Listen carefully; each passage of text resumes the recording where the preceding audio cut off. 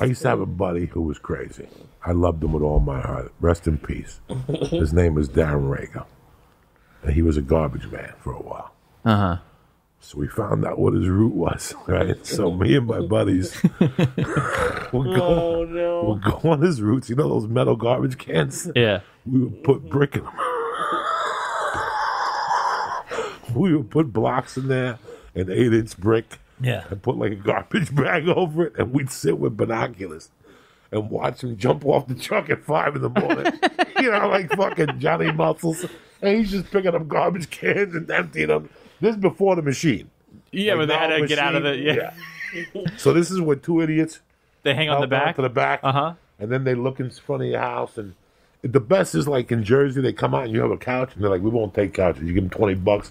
They throw the fucking couch in there. They don't give a fuck. Yeah. And it mashes it. But so we would do this guy. This guy was a bodybuilder. So we get all coked up and we go, it's 4:30. What time does Ray go? Take that garbage. He's like, 5:36. So we would go to a garbage can, fill it up with bricks, and then take the garbage can across the street because we didn't know what side he was going to be on.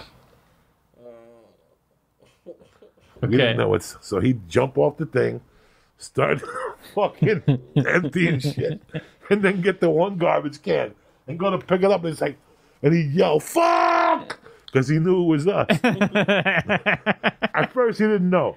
We would do this to him like every week. Just set up garbage cans. Just put weights in it. Blocks, fucking bottles. And he would come out and you'd see him pulling and he's like, fuck.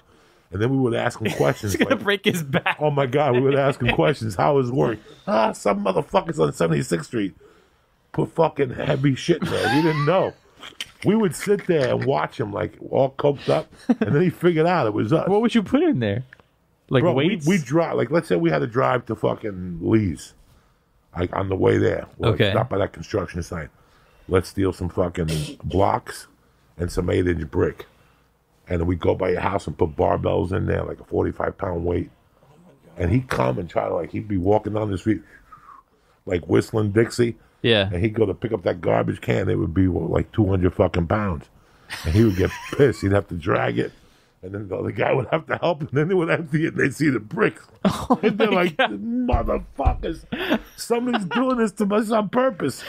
We did this for about 6 months before he caught on. He would come out and he would be pissed. Somebody keeps fucking with me. I'm going to find them and fuck them up.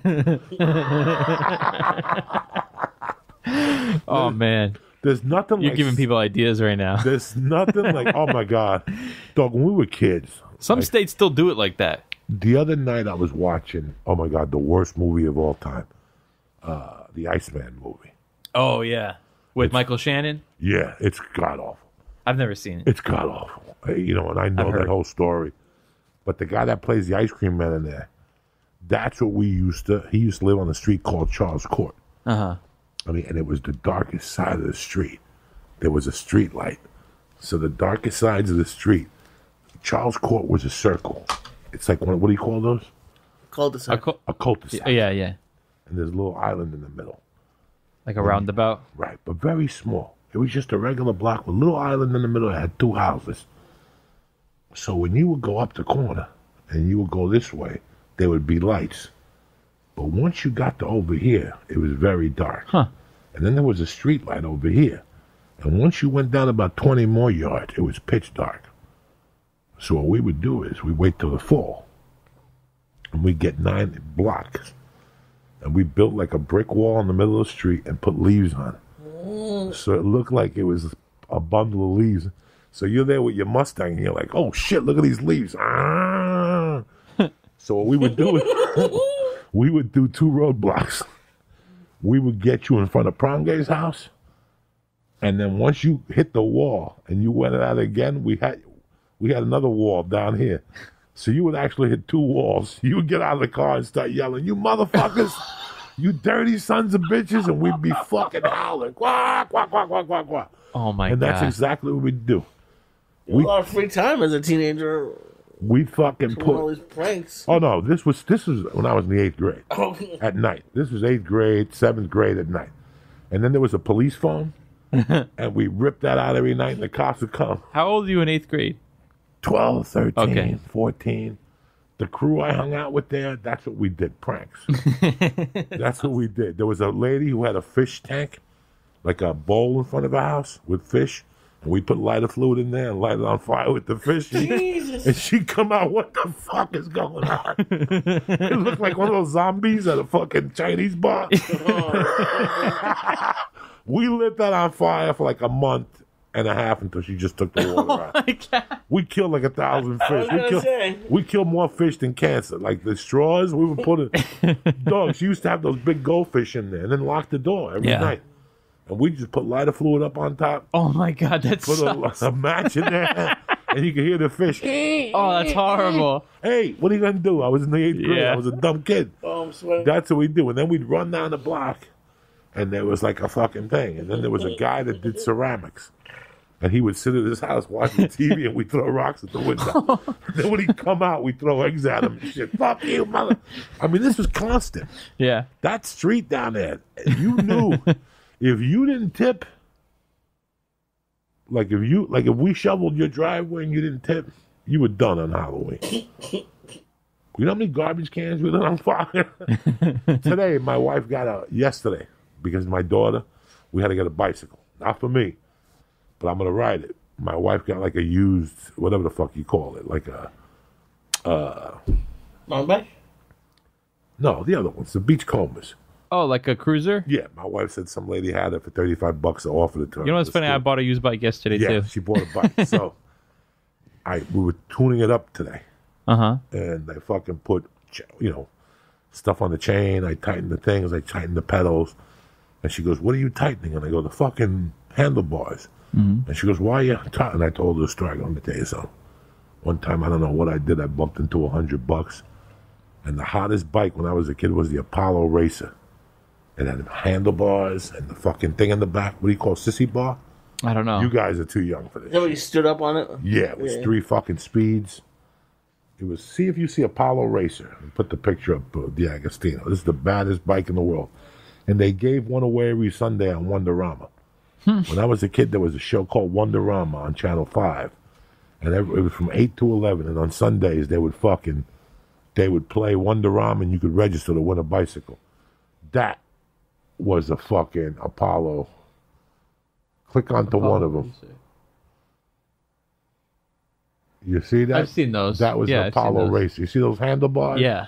So I bought one of those at Sears, Roebuck. And the guy goes, do you want it to build it for you? And I go, no. Just give me 10% off and give me the demo. Guy looked at me like, what the fuck are you talking about? You're a kid. Nobody asked for 10% off. I'll give him 10% off and I'll buy the demonstrator. Because I didn't have time for him to build it. So the guy goes, okay, I'll give you whatever you want. I gave him the money, cash, and I got on the bicycle. Now, I lived on a hill. Every hill I had to go down Sears Hill and then down the Chinese Hill, which is fucking like this. Lee saw it and went to the Chinese store. Yeah. Fucking steep. And then my block is a fucking hill. So I went all the way home on hills. Nothing happened. Oh, the hard part is going back uphill. Yeah. I didn't go too many uphills.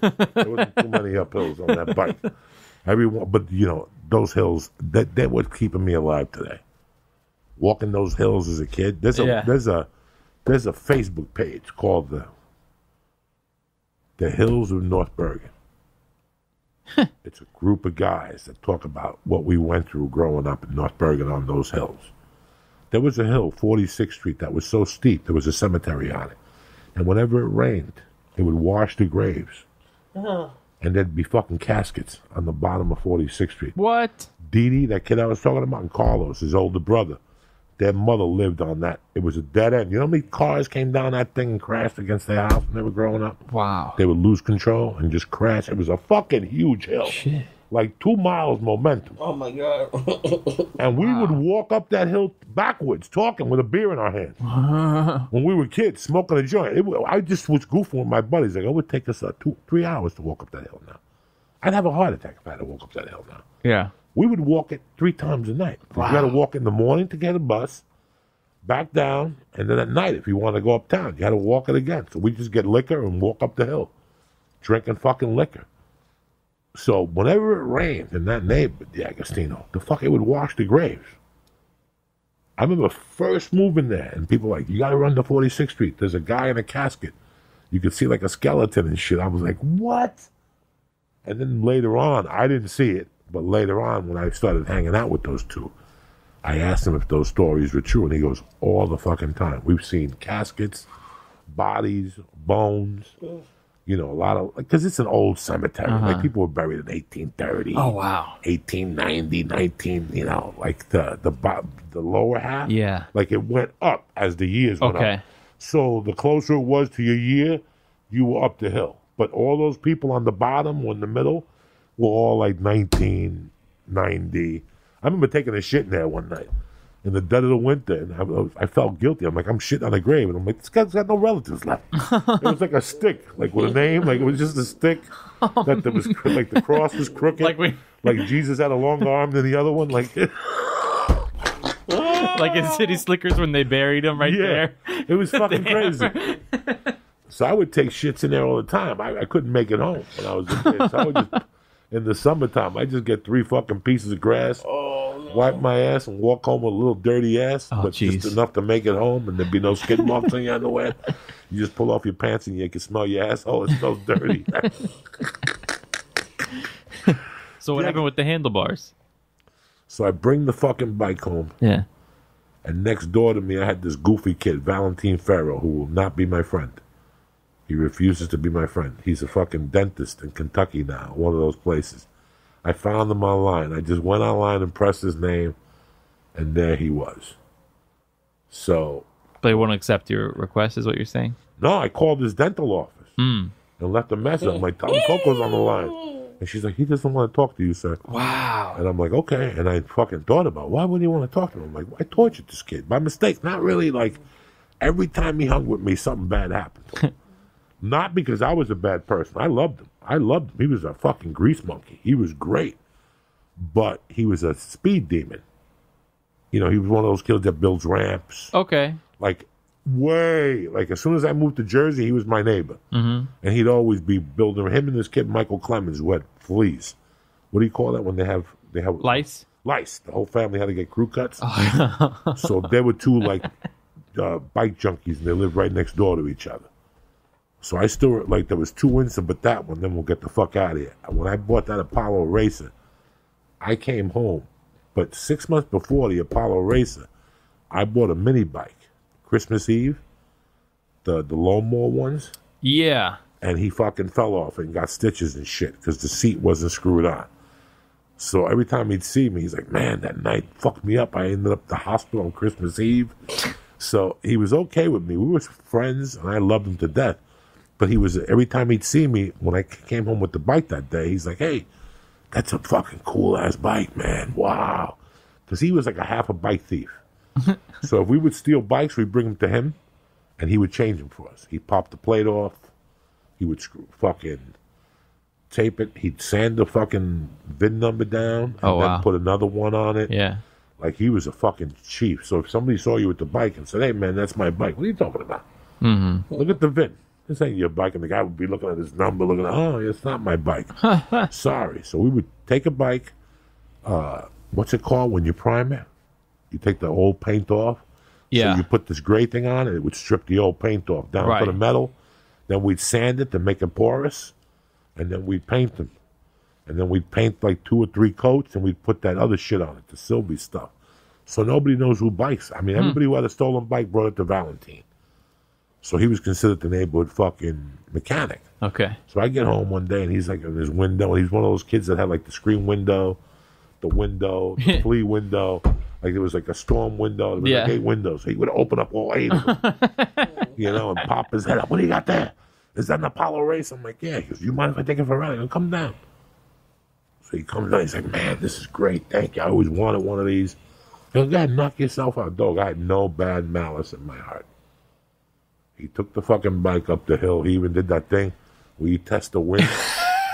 Oh, my God. And I'm sitting there, and I don't know what's going on. I go, he's a great kid. He's going to be fine. And he's pedaling, and he got up on the bike. And you know when you get up and you're really pedaling? But the guy didn't tighten the screw for the handlebars. So the handlebars basically went straight down. He's looking at me like, what the fuck is this? And all I seen him was hit something, and his body just fly off the bicycle. And then his mother took him to the hospital. Oh, man. Oh. And he hasn't talked to you since that time? No. Oh. And then we became, we were still friends, and we got older. We had him drinking and smoking dope. He was a great kid, big kid, tough kid. And one night we started lighting fires in the woods. We were like 13, 14. It had to be 13. We would light fires in the woods. And every night you would show up with something. So you'd show up with a piece of paper to contribute to the fire, or a piece of wood, or a little bit of gasoline, a little bit of liquid, Lighter fluid. lighter fluid. Yeah. Not him. Guess what this motherfucker shows up with? An industrial can of Lysol. Like the big. Yeah. This is 1970 when they were big and thick. And we already had the fire going. The fire was already going. He showed up late. He's like, look what I got. We're like, what the fuck is that? What are you going to do, spray it? Because a lot of people would spray that Yeah, shit, you get can make a lighter. fire mist. But he throws No. the whole can on there? He threw the whole can in that motherfucker. And we're like, what's going to happen? He's like, I don't know. Somebody told me it blows up loud or something. And we're standing there like, yeah, ha, ha, ha, ha, ha. And all of a sudden you just heard, boom. And dog, I don't know what it was. It was like slow motion. I was kind of looking at you know how like when you look at a fire, you get intrigued sometimes? Yeah. I saw the thing explode. And the bottom of the can, you know how it has the opal? Uh-huh. That little bump in the thing? Yeah. I saw that thing fly right off. And it was like something out of a fucking movie. So this is the bottom of it. Yeah. And it flew off and went. He had jeans on. Dog. Right to him, too. Went right through the fucking jeans. You could smell the skin. And he's like, and he ran home. We're fucking howling. Oh, no. Like, this poor bastard. And I don't know what happened after that. I don't Now he doesn't want to take your phone calls. know what the fuck happened after that. Man, one time, me and my buddy who went to Grant High School over here, we used to ride our bikes around, and we found this apartment. You know, sometimes the floor apartments, they'll have furnished so they can show people, like, before they rent it. So it's always there furnished. We broke in there one time, and we made a murder scene. we got like red paint and made it like blood, and we put like a note, like a murder note and shit. And did they buy it? I mean, Did you see we didn't cops wait there? around for people. Oh, no, that's the whole thing. You got to wait for them to see the cops. You got to make believe like you're just playing in front of the house. And let them show up and, let's get to the bottom of this. I'm flabbergasted. And then you go over and tell them fake excuse. I saw a Chinese guy with a bat walking down the block at 2 o'clock. A Chinese guy, he just give him fake information. So even though we would do it, we'd wait for the cops to come and they would go, did you see anything? Oh, yeah. I saw everything. 3 fucking Jewish guys. I saw everything. A black car. Yarmulke. They were Jewish yarmulkes, and the guy would go, "Be on the lookout for a Jew." You know, like fucking. It was too hard to believe. Like, the guy would believe us and shit.